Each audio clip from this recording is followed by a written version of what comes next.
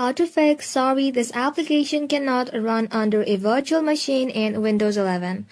Hello everybody and welcome back to our channel. So let's get started without any further ado.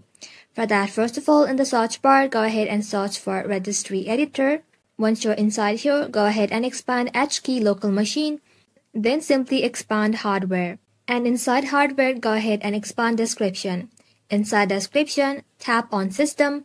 Then simply click on System BIOS version.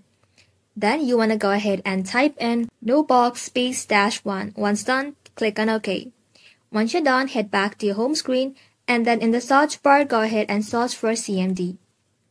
Once you search for it, go ahead and type in sfc /scan now. Then tap enter. And once it is done, head back to your home screen again. Now from here, you want to go ahead and choose your virtual machine that you are using on your PC. Right click onto it. Then tap on Properties. Then simply tap on Compatibility. Then simply select Run this program in compatibility mode for.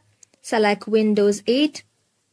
Then after that, go ahead and simply tick Run this program as an administrator and disable full screen optimization. Once it is done, tap on Apply and then tap on OK.